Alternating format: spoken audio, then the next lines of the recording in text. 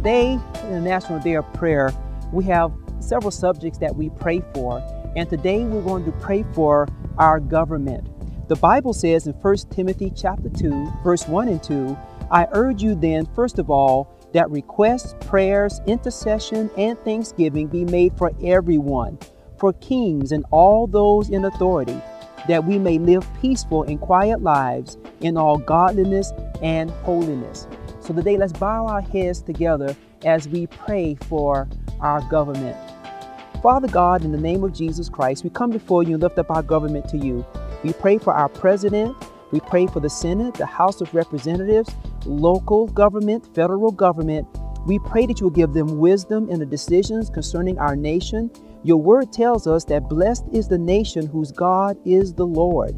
We pray that you will remind us as Christians to always be in prayer for our government, whether we agree or disagree, but know, God, that you are totally in control and you put all things under your feet and governments must submit to you.